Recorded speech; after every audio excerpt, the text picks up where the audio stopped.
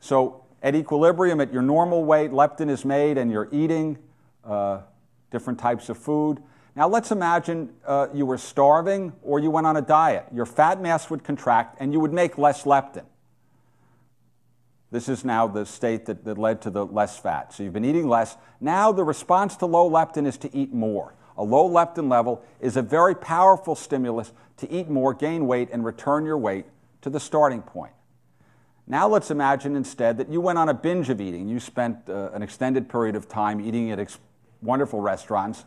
You would get fatter and make more leptin, which would then suppress your intake again until your weight returned to the starting point. Now, by such a mechanism, again, weight can be maintained within a range. I'll point out to you that if you diet and your weight falls, leptin level will fall, and this is a potent stimulus to regain weight.